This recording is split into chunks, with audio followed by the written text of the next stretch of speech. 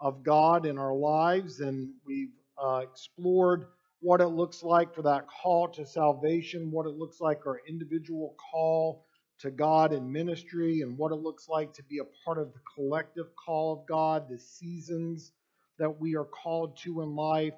And as this church is going to be making a decision to bring in a new pastor, we're beginning to look at what does it look like for our church to understand what do we look for in a pastor. And we looked last week at the beginning of that, looking at the character. And today we're going to look at the giftedness, the skills that are needed when we're looking for a pastor. So join with me as we look in Acts chapter 6 and then 1 Peter 5 this morning.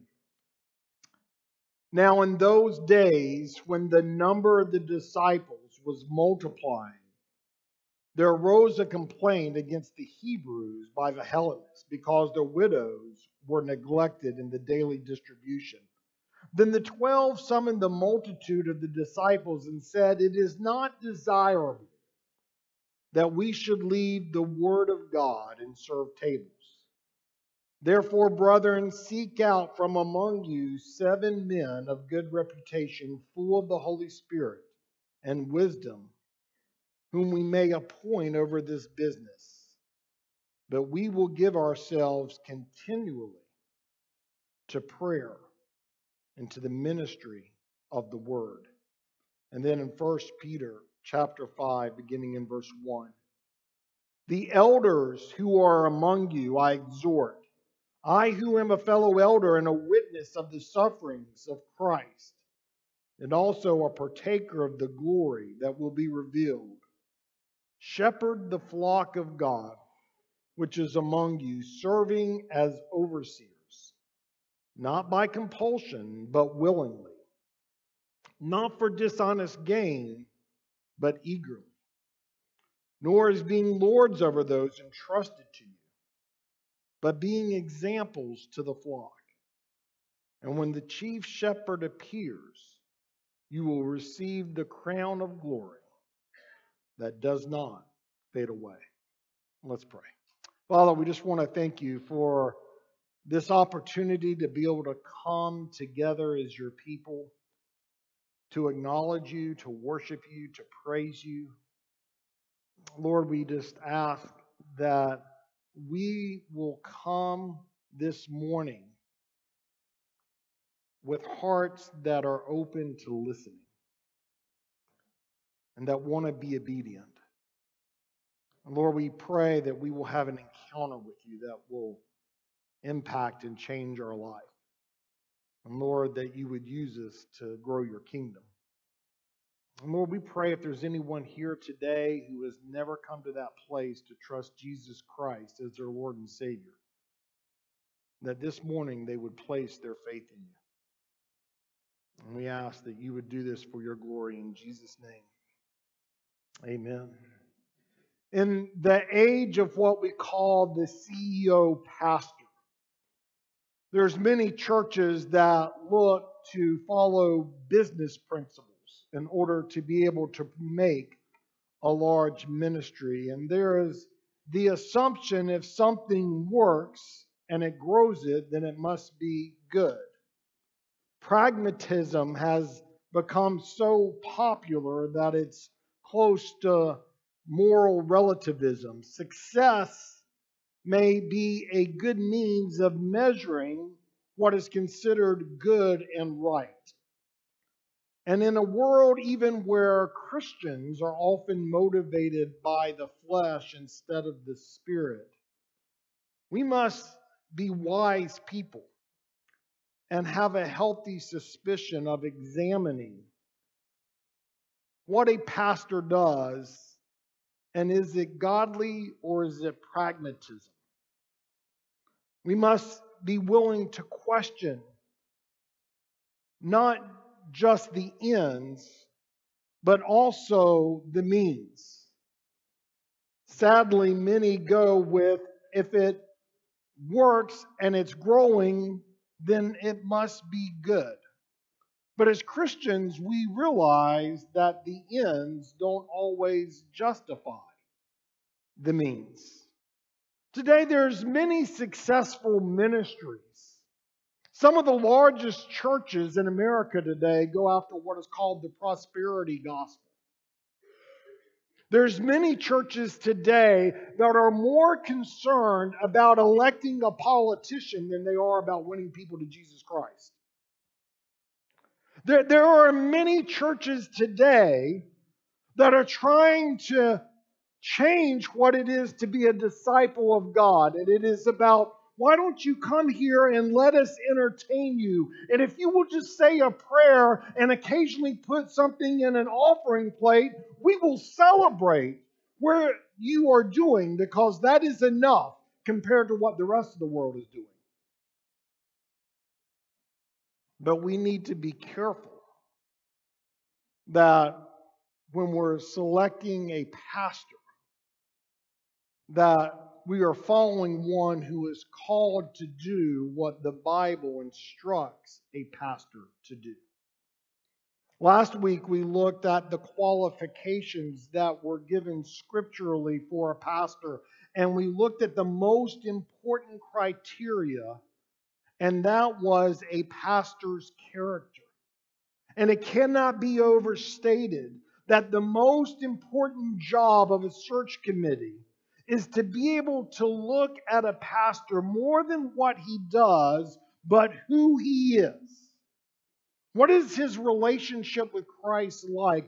What is the maturity of the fruit that is being born in his life?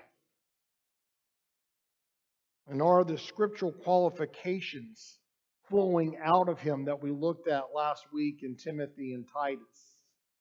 And we must understand that those are more important than his preaching style or the current size of his church, or whether he is tall, dark, and handsome.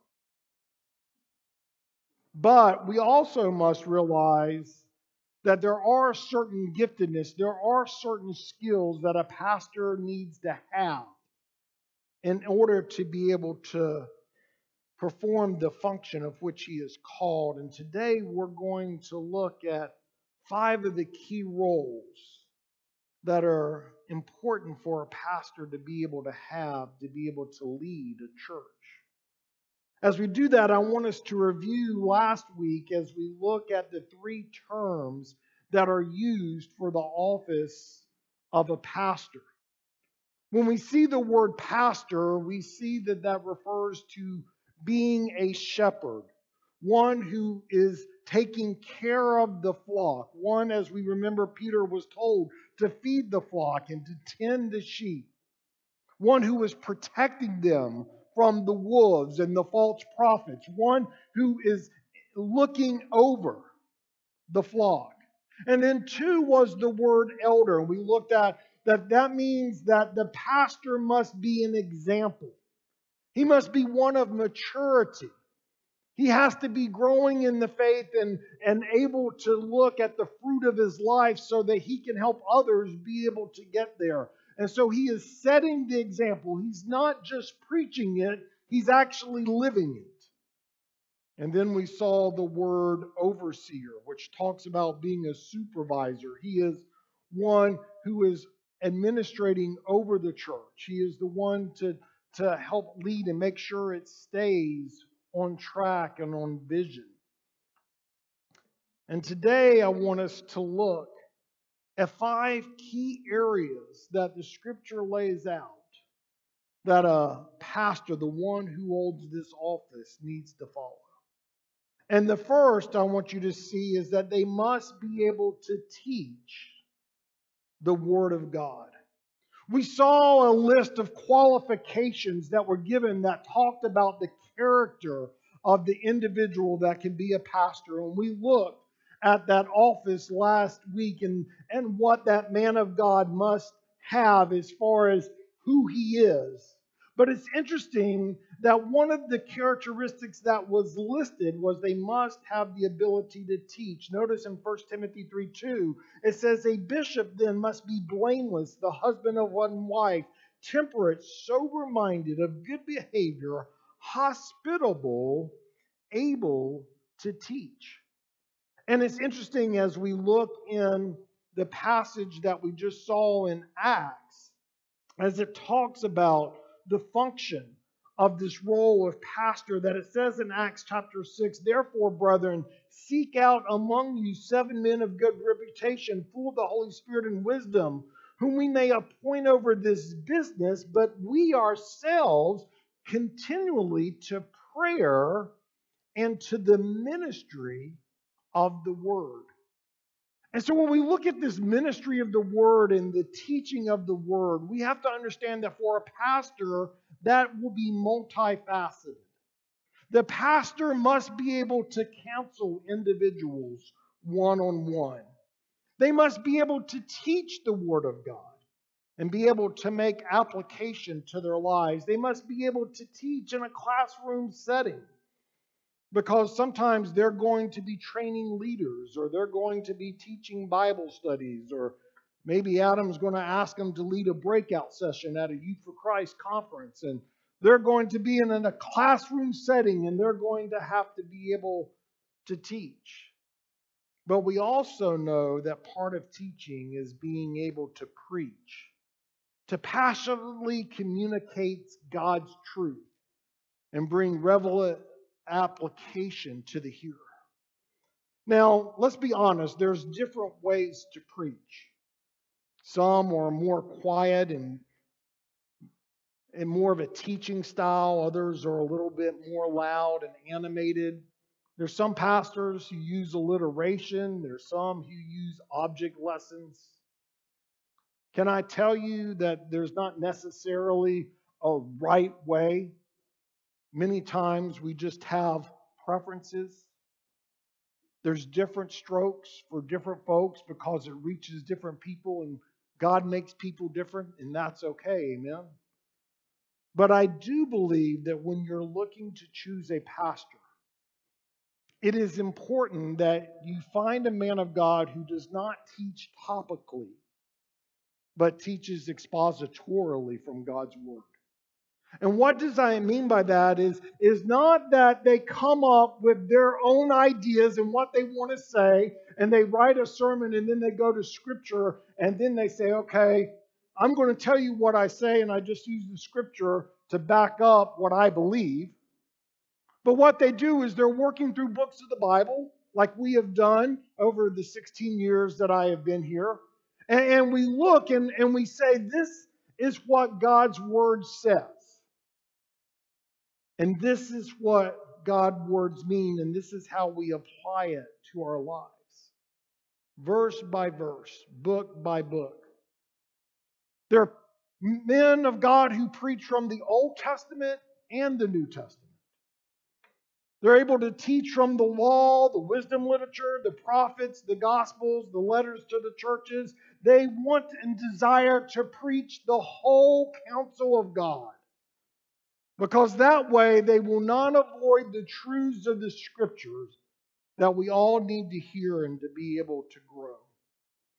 And you must make sure the person who fills this pulpit believes the Word of God and is not ashamed to proclaim its truth. They must believe that it is the Spirit of God that takes the Word of God that changes their life. And it's not their skill level in speaking that is able to bring people to the Lord. It is only the work of the Holy Spirit and the power of the preaching of His Word. They must know the Word of God. And they must know doctrine, and they must be able to teach it. Titus 1:9 says this: they must hold fast the faithful word as they have been taught, that he may be able by sound doctrine both to exhort and convict those who contradict. They must not be people who later in life begin to teach new things or change things or feel like they have to go with what culture is saying, but they know God's Word, they believe God's Word, and they teach and live God's Word. A recent survey of 1,000 pastors in America done by George Barna and the Arizona Christian University, done in February and March of this year, had some surprising results of the American church and where pastors are today. In that survey, they found that only 51% of evangelical churches, pastors, had a Christian worldview. Now, folks, when we talk about an evangelical church, we would talk about one that we would consider one that believes the gospel and is conservative, that believes the Bible. And what they found was that only 51% of those pastors in those churches actually held to a Christian worldview. And when they brought in all the other churches, which included liberal churches, it dropped down to 37% of pastors. The majority of pastors in the churches in America don't even have a biblical worldview. And I warn you and I caution you, do not rush and make a decision in haste in bringing the next person to fill this pulpit. You must take your time and make sure you thoroughly examine and know this person and what they believe. When looking at Baptist churches in this survey, they found that only 48%, less than half, of Baptist pastors had a biblical worldview. Fortunately, the Southern Baptists did a little bit better. They were higher at 78%. But folks, that still means that 1 out of every 4 of them do not have a Christian biblical worldview. And it is important that you take the time and thoroughly examine and ask the hard questions, that you make sure that this man of God defends the biblical worldview and is able to defend it through Scripture. In this survey, 1/3 of pastors said that the Holy Spirit was not a person, but a symbol of God's power. 39% of evangelical pastors, again, we're talking about people who we would consider those who would teach the true gospel, those who would be conservative. 39% of those pastors said there is no absolute moral truth and that each individual must determine their own truth. 38% of evangelical pastors would not affirm that human life is sacred. And 33% said that reincarnation is possible. 1/3 of all senior pastors in this survey believed that sexual relations between two unmarried people who believed that they loved each other was morally acceptable. 1/3 of them believed that the Bible is ambiguous when it comes to teaching on abortion, and that socialism is preferable to capitalism. Folks, there are many wolves in sheep clothing. There are many false prophets out there. You have a responsibility to make sure that you have a man of God who believes the Word of God and that this is God-breathed. That this is the infallible, inerrant Word of God. And that this truth must be boldly preached because it brings us to the source of life, and that is Jesus Christ. Secondly, we see when we're talking about the warning of finding a pastor who preaches the Word of God, that it says in 2 Timothy 4:2, we see that Paul tells Timothy, preach the Word, Be ready in season and out of season. Convince, rebuke, exhort, and with all long suffering and teaching, for the time will come when they will not endure sound doctrine, but according to their own desires, because they have itching ears, they will heap up for themselves teachers, and they will turn away their ears from the truth and be turned aside to fables. And folks, there are many men of God, supposedly use that term, who are filling pulpits today. And what they're trying to be is man pleasers and culture pleasers. And what you must have is you must have a man of God who is willing to come and preach the love of God, but must also preach the repentance of sin. That they must come and they must teach that the gospel is simply believing in Jesus. But they must also preach that to reject that means that you will spend an eternity in hell. You must make sure that you bring someone who will not tickle ears, but will preach the Word of God. Not only do we see that talk about the ministry of the Word, but we also see that the second thing that Acts mentions is that this man must be a prayer warrior, that the pastor must be proficient in prayer. He honestly must be a man who leads the church in this vital ministry of praying. And folks, to be honest, most churches today are looking for somebody who is gifted in marketing. They're looking at somebody who is gifted in being able to make sure they can bring the right lights and the right smoke on the stage, and be able to be gifted in radio ministry and TV ministry. Folks, the Bible says what you need to do is find a man who spends times on his knees praying for the church. A man who will burden the elders that their responsibility is to be men of prayer. More than men meeting in business meetings, the elders need to be leading and praying for the church.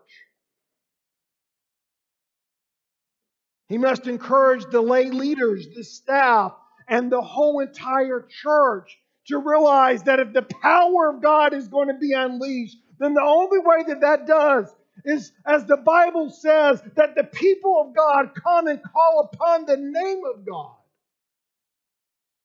And if he's not a man of prayer, then he won't lead the church to be as well. And what you'll have is a ministry that is done in the flesh instead of the Spirit of God. Folks, let's be honest. Prayer is a struggle. And that's because it's a spiritual battle. It's not meant to be easy.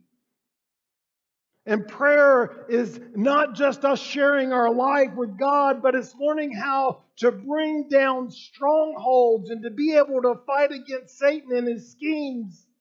It's about birthing the plan of God and the vision that He has.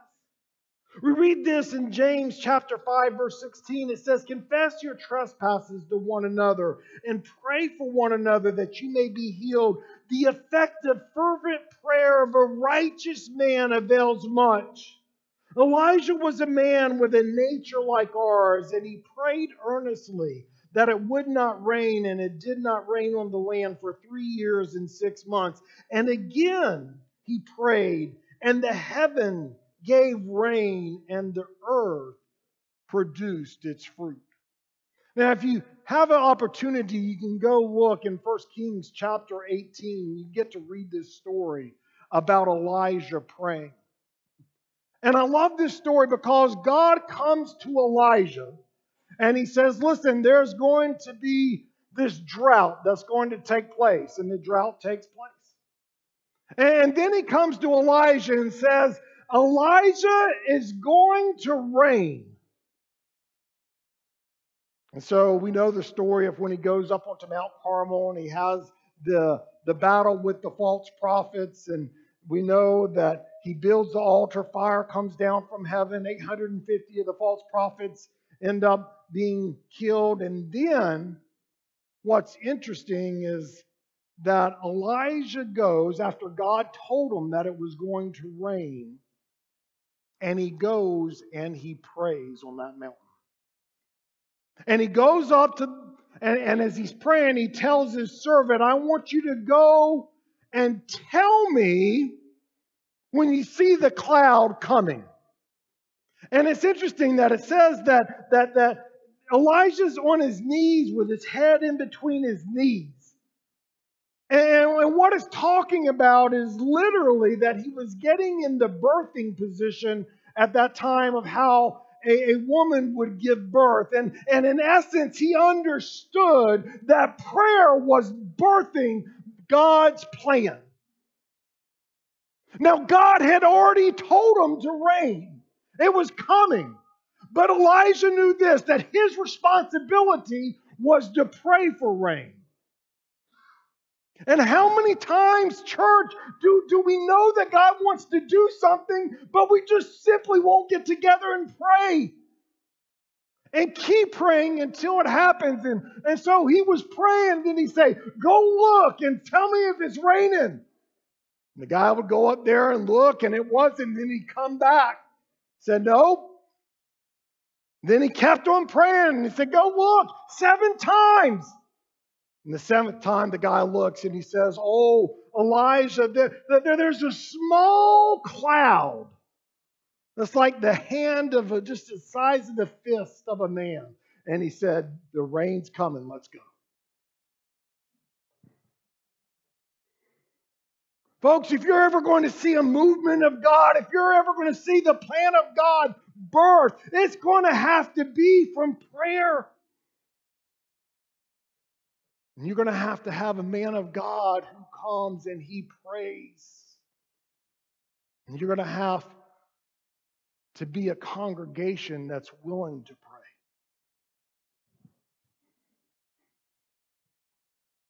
And you need to have a man who will challenge you and teach you how to pray. The 2 most important ministries is the teaching of God's word and prayer. But third, we see in Scripture that the pastor must also be a vision caster. We see that he is the bishop. He is the overseer.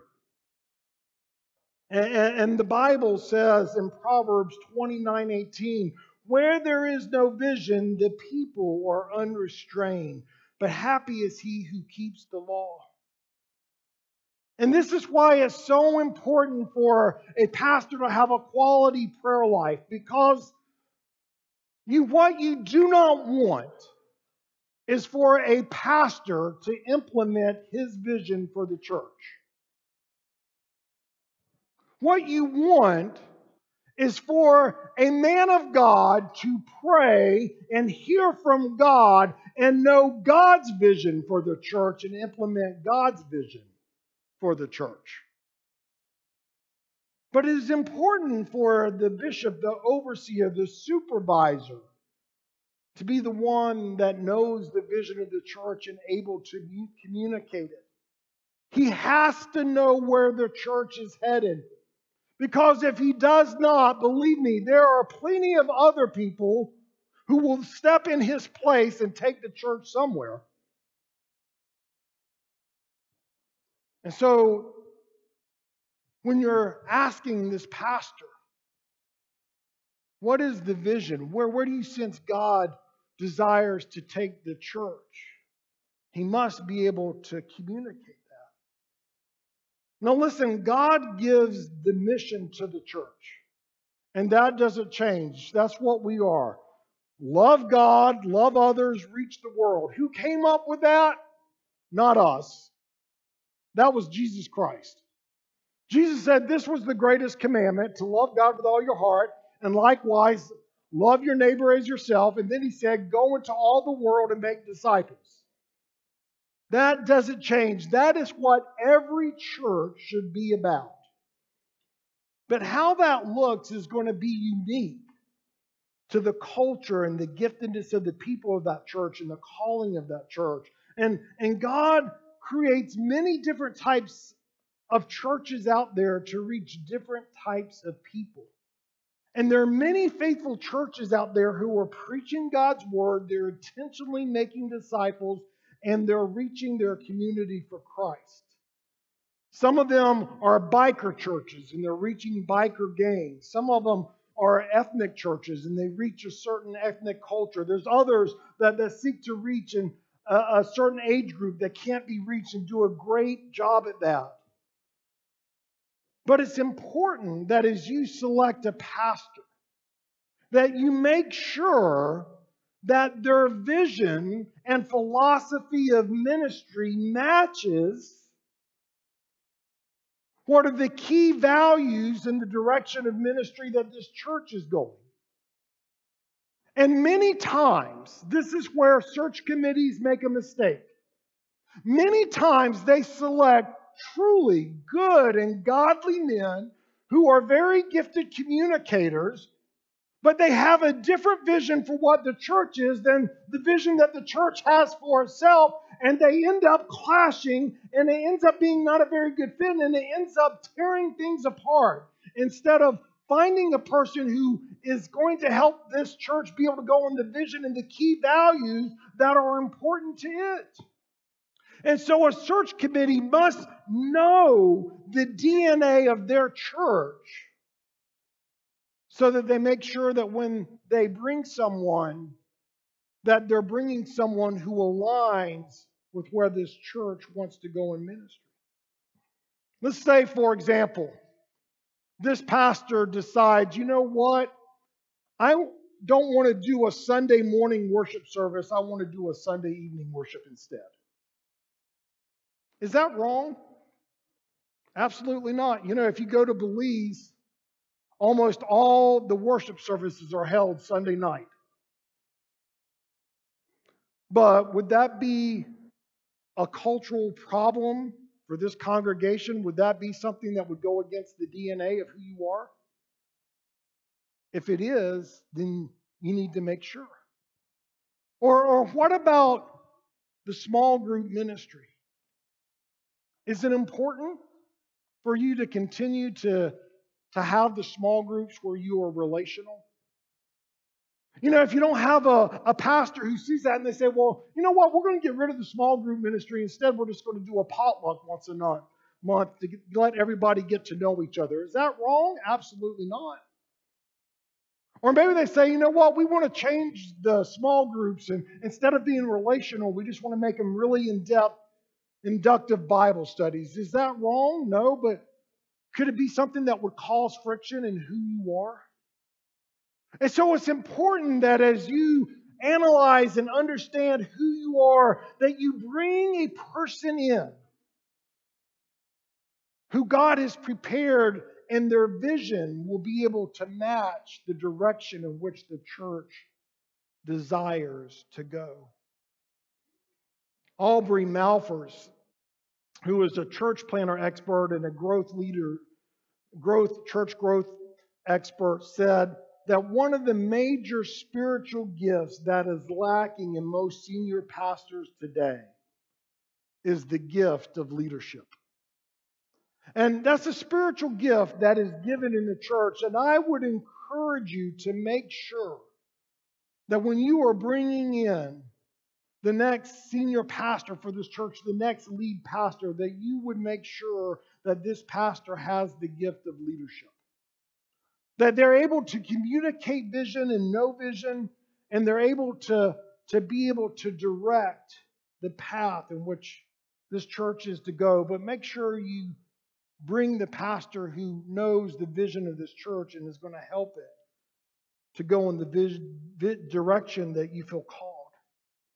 The fourth thing I want you to see is that the pastor must be an equipper of leaders. And the lead pastor is not to do the ministry of the church, but to equip the church for ministry. Notice what it says in Ephesians 4, verse 11. And he himself gave some to be apostles, some prophets, some evangelists, and some pastors and teachers for the equipping of the saints for the work of ministry, for the edifying of the body of Christ, till we all come to the unity of faith and the knowledge of the Son of God, to a perfect man, to the measure of the stature and the fullness of Christ. The pastor must spend time developing leaders in order to be able to fulfill the ministry of the church.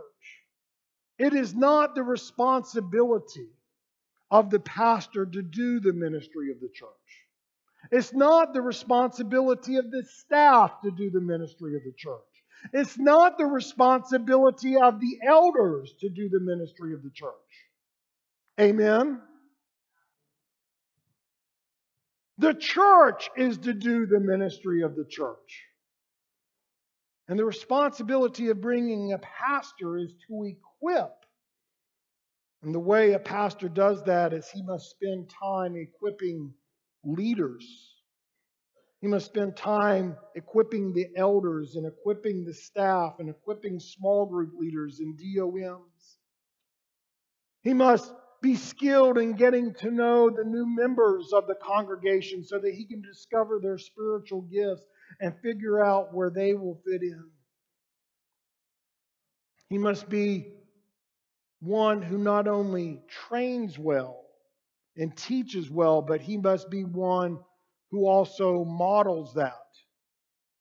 He doesn't just tell people what to do, but he shows them what to do.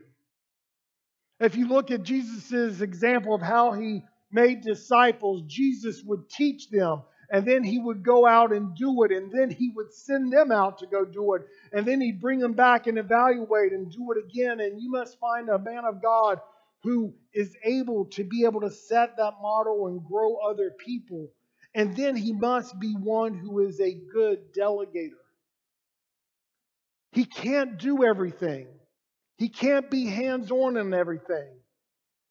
And so this man must be able to raise up leaders and to be able to develop leaders and then be able to entrust leaders. He's still responsible. He's still given oversight. He realizes the buck must stop here. But he is raising up men and women of God and trusting them in doing the ministry that God has called them to do. And make sure that they're staying on task to be able to fulfill the vision of what the church is supposed to be doing. You know, many times ministries can get sidetracked, and they're good ministries. You know, that's one of the reasons we don't do Awana anymore at our church. It's not that Awana is a bad ministry. It's that in our church, we had a purpose for Awana on Wednesday nights, and that was to be able to reach unchurched kids and to be able to let them know who Jesus was. And we found that at the beginning that was working, but over the years, as we evaluated it, we realized that as we were doing Awana, the people who were coming were either our kids or they were other kids that went to other churches. And we realized that although Awana is a good program, it's not fulfilling the vision of what we were supposed to be doing. So we got rid of that program, and now we have Grace Kids Rec. And now the majority of the kids who are coming on a Wednesday night are unchurched kids. And we want to be able to share with them who Jesus is. And it's important that the pastor is able to help, be able to guide and direct and make sure that the church stays on vision and not just run programs forever and ever. Amen? But it's actually accomplishing, and the way they do that is they equip leaders who will help fulfill that vision and make it a reality. And then finally, we see that the pastor must have the heart of an evangelist. What do we mean by being an evangelist? It means that the pastor must be able to communicate and regularly communicate in their individual life. They must make sure that every ministry is about evangelism, reaching the lost. And they must make sure that from the pulpit that they are always sharing the gospel. Every Sunday you must hear that Jesus Christ died for your sins. That there is no way that you can have eternal life. There is no way that you can be forgiven by God except that Jesus Christ came, God in flesh, and died on your behalf and my behalf, and He paid for the penalty of sin, which is death. The wages of sin is death. And what did Jesus do? He died on the cross and paid the penalty. But 3 days later, He rose again from the dead and He gives life. And the only way to receive salvation is by receiving it as a gift through faith. You can't earn it. You can't work for it. You can't pay for it. But if you're willing to believe and call upon the name of the Lord Jesus, you will be saved. Now, the pastor doesn't need to have to be the next Billy Graham. But let me be honest, if your pastor does not have a heart to reach the lost, then the church will not either. And there's many churches that are okay trying to grow by what's called family growth. And they just encourage, hey, y'all have a bunch of kids and we'll grow. There's churches that are fine saying, look, we're going to try to have the best programs so that we can steal all the other people who are dissatisfied with their churches. And so they grow by getting sheep to come along from other churches. But what God desires is conversion growth. He desires to see men and women and children and youth who don't have a relationship with God to come and learn about Him, and to turn from their sin and to find this new life and to be born again. You must have a pastor who's intentional about building relationships outside of the church and also inside the church for the direct purpose to lead people to Jesus. They have to be able to be involved in helping new believers grow and to learn spiritual disciplines. And they must stir the church up to be able to go and do evangelism. And out of the heart for evangelism will be the heart for missions. To not only reach this community for Christ, but to reach the world. Jesus said this, I came to seek and to save the lost. And the lead pastor must have the same passion and push the congregation to go into the harvest. This is what Paul told Timothy. But you be watchful in all things, endure afflictions, do the work of an evangelist, fulfill your ministry. And if you're not having a pastor who's doing an evangelism, if you're not stirring the waters of the baptism, if you're not bringing new people to Christ, then you're not fulfilling your ministry. Folks, I challenge our staff all the time.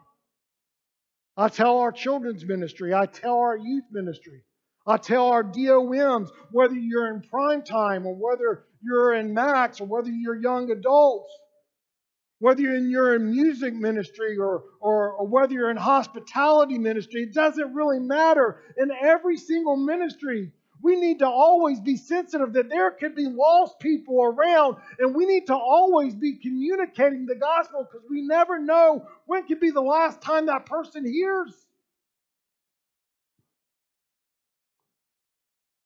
But sadly, there's many pastors that don't have that heart.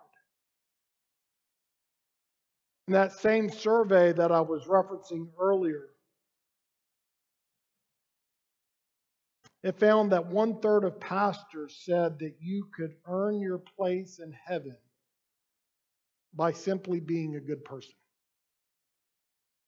1/3 of pastors in the United States believe that it is possible to get to heaven through your own self-goodness, your own self-righteousness. And 37% of evangelical pastors said that having faith is more important than in what or whom you have faith in. God, there's this new movement that's out there that just says, I'm a person of faith. Faith in what? Unless you have faith in the Lord Jesus Christ, it will not save you. It's not enough just to have faith. It's what your faith is in. And 30% of evangelical pastors could not affirm that their salvation was based on their confessing of their sins and accepting Jesus as their Savior. Folks, you must make sure that the next man of God has a heart for the lost. It was interesting in this survey, they found that those who did not have regular spiritual routines were the ones who did not have biblical beliefs. But those men of God who read the Bible and prayed and worshiped and confessed their sin, they were the ones more likely to have beliefs that ended up with a Christian worldview. And Jesus said this, "Follow me and I will" what? "Make you fishers of men."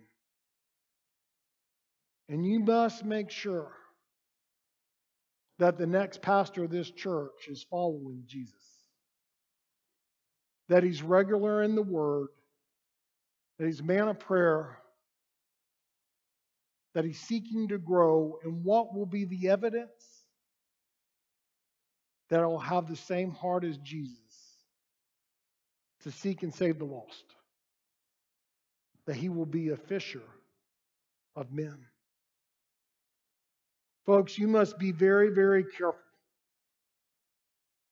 Because there's a big buzzword in Christianity today, and there's a lot who say, well, you know what? I'm not about evangelism as a pastor. I'm about discipleship. And if you hear that, don't bring that person in. Because a lot of times what that means is, what I'm about is just growing people, and they figure that what growing means is I'm about Bible study and prayer. Folks, if you're growing in the Bible and you're following Jesus, you're to become fishers of men. If you're growing in the Bible and prayer, you're going to have a heart like Jesus. If you're becoming in His image, then you're going to desire to seek and save the lost. If you're about discipleship, you will be about evangelism. If you're truly about evangelism, you're going to be about discipleship. In the Bible, they're not separated.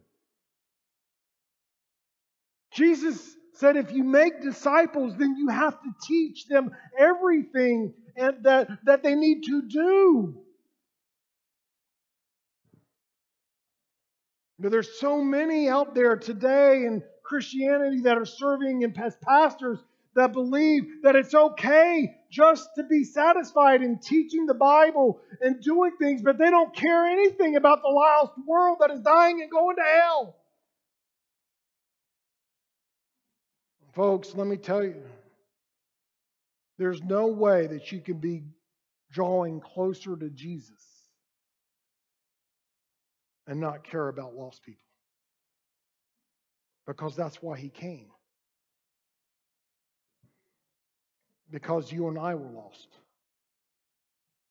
And he loved us. And if we're drawing closer to him, then that's what we're going to care about too.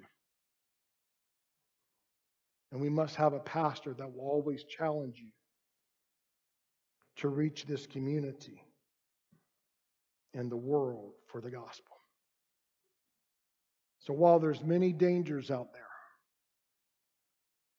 there are men of God who have the character and who have these 5 characteristics. Begin praying that God would bring the right man to lead Grace Baptist. Let's pray. Father, we just want to thank you for your truth and your word, and I just pray, Lord, that today that you would hear the prayers of this congregation, and as we get ready to enter into our time of prayer, that you would begin to prepare the next man of God to come and to lead this church. And that he would be a man who believes your word, is unashamed of your word, preaches your word in the power of the Holy Spirit, is not concerned about whether people like him, but is concerned about being faithful to you and bringing you glory. That he'll be a man who prays. And Lord, that he'll be a man who teaches his congregations to pray, and he'll challenge the leaders of this church not to do ministry unless they pray. Lord, that he'll be a man of vision that comes from you, and he'll communicate that. That he'll make sure that the church stays on track, and that he'll be a man of God who equips leaders to be able to do the ministry of the church so that it'll grow, that he won't seek to do it all, but that he'll raise up and gift others. And Lord, that he'll have a heart. Lord, that he'll preach the gospel every week. That people will come to know Jesus. Not only from his preaching, from him getting out in the community and meeting people. That he'll set that example, and that others in his church will follow, and that many will come to know Jesus. And Lord, we just pray today, if there's anyone here who has never believed that Jesus died on the cross for their sins, and that you rose again to give them eternal life, that they would understand that there is no way that they can get to be with you, Father, unless they receive this gift. And this morning, that they would just simply say, Jesus, I'm ready to give my life to follow you. I'm ready to turn from my sin and repent. Because, Lord, I understand that if I don't, I will spend an eternity apart from you in hell. But, Lord, I believe that you came and you died and you rose again to give me life. And today I'm receiving that gift. And I'm going to live in gratitude for what you have given me. Lord, we pray that you would do a great work over the next few moments. And it's in Jesus' name we pray. Amen.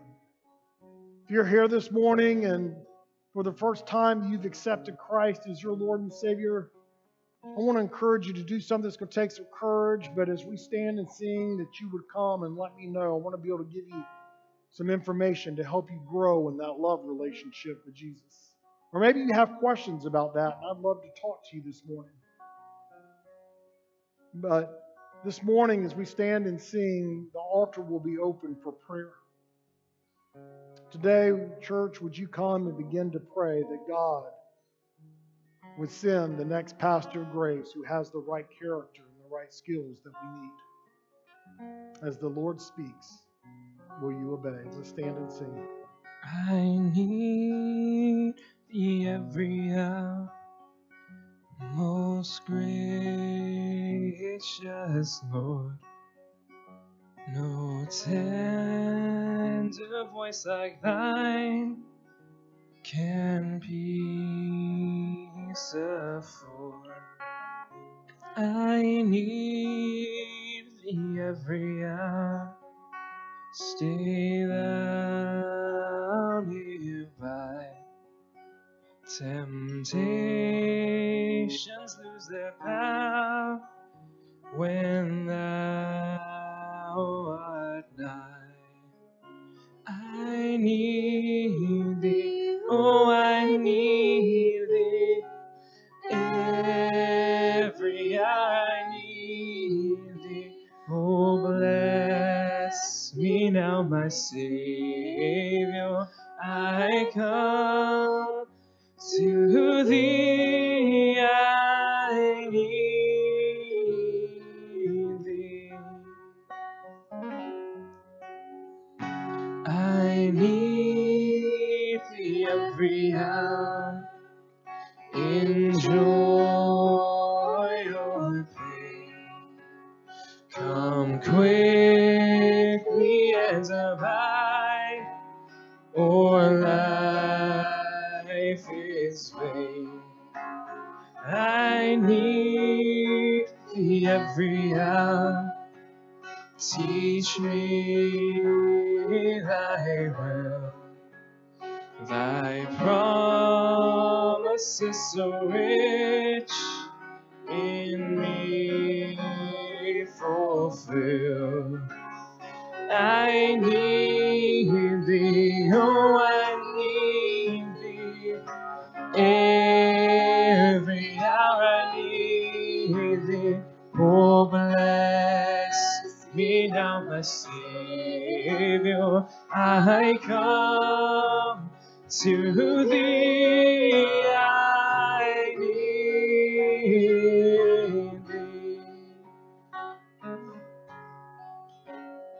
I need thee every hour, most holy one. Oh, make me thine indeed, thou blessed Son. I need thee, oh, I need thee. Every hour I need thee. Oh, bless me now, my Savior. I come to thee. I need thee. Amen. You may have a seat. I love that in our worship service, we structured in a way that we get to pray, time of prayer of what we just heard for the preaching of the word and how God has been moving and speaking. I hope you've been able to pray and join together in this next man of God that he has in store for Grace Baptist. Hope that you continue those prayers as well, then beyond just this time. One of the things that came to my mind during the sermon was this idea of the priesthood of all believers. Pastor Andy spent a lot of time talking about this particular qualifications for the role of pastor. But we understand on some level that we all have this responsibility of sharing the gospel, right? Of being men and women of character and that use the passions that God gives us to encourage one another, to see each other equipped for the work of God. So I'm encouraged. I hope you are encouraged as well to continue to grow, continue to be all that God would have us be.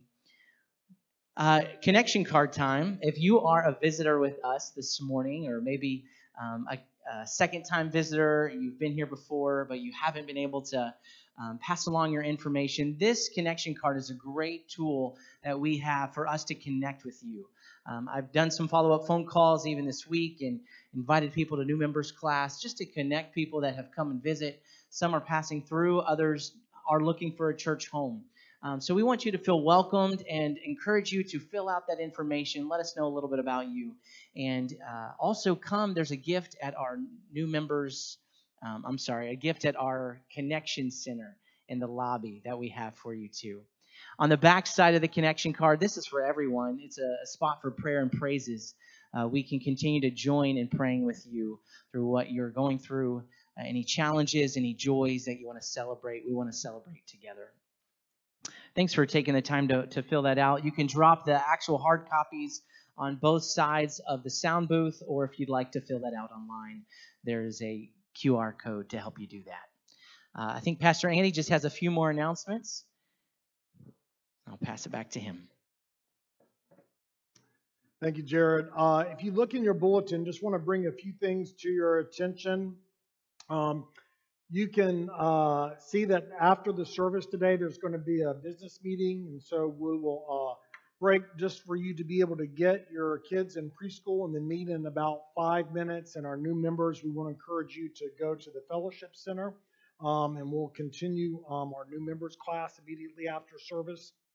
And then want to let you know that my farewell dinner will be on Saturday, November 5th, and the whole entire church is invited, but we would like for you to be able to sign up for that so that so we can make sure that we have the right amount of food. So all you have to do is simply text the word farewell, or you can get in touch with Ashley and to be able to sign up for that. And then my last Sunday will be November 6th. And so next week we will be looking at, we've looked at the call of the pastor.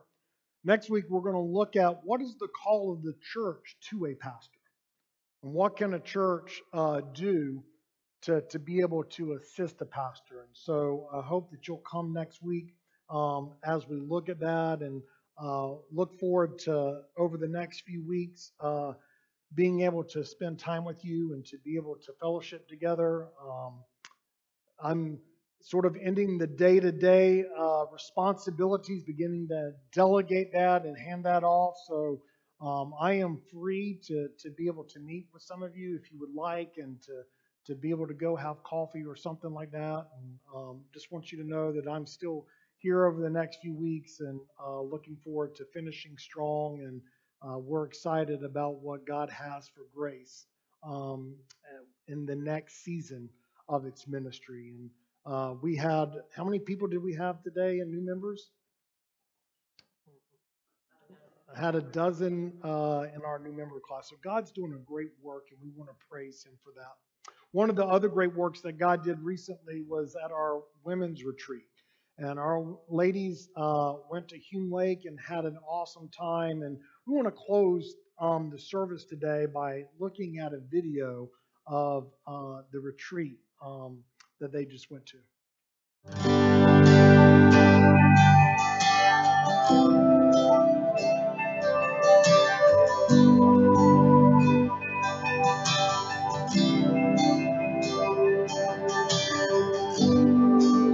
Worthy of every song we could ever sing, worthy of all the praise we could ever bring, worthy of every breath we could ever breathe. We live for you.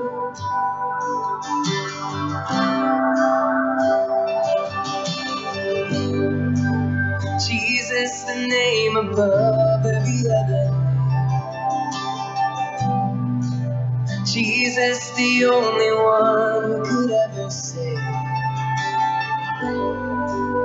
Worthy of every breath we could ever breathe.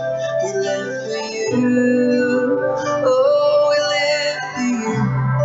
Sing holy, holy. There is no one like you. There is none beside you. Open up my eyes in wonder. Show me who you are and fill me with your heart and lead me in your love to those around me. Come on, He's worthy. Worthy of every song we could ever sing, worthy of all the praise we could ever bring, worthy of every breath we could ever breathe. We live for you. Oh, Jesus. Jesus, the name above every other name. Jesus, the only one who could ever save. worthy of every breath we could ever breathe. We live for you. Oh, we live for you. You're holy, holy. There is no one like you. There is none beside you. Open up my eyes in wonder. Show me who you are and fill me with your heart and lead me in your love to those around me.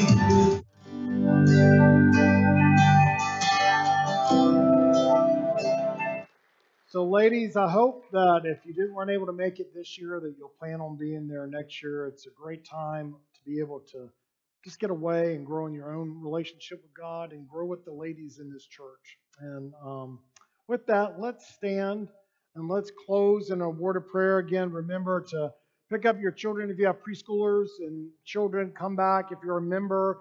And then those who are in our new members class, if you're head to the fellowship hall, we'll get started in just a little bit to finish your study. Let's pray. Father, we just want to thank you for the time that we can come together. We're excited about, Lord, how you're leading this church and growing this church. And Lord, we just come before you. And Lord, we thank you for your word. We thank you for communicating to us, Lord, the character and the skills that are needed, Lord, to be able to lead Grace Baptist. And we just pray that, Lord, as we're praying even now, that you would burden the heart of this man and his family, Lord, to be the next leader here. And Lord, that they would have a wonderful season and productiveness to be able to reach this community and to use these people to reach different parts of this world, and loving God and loving others and reaching the world. And it's in Jesus' name we pray. Amen.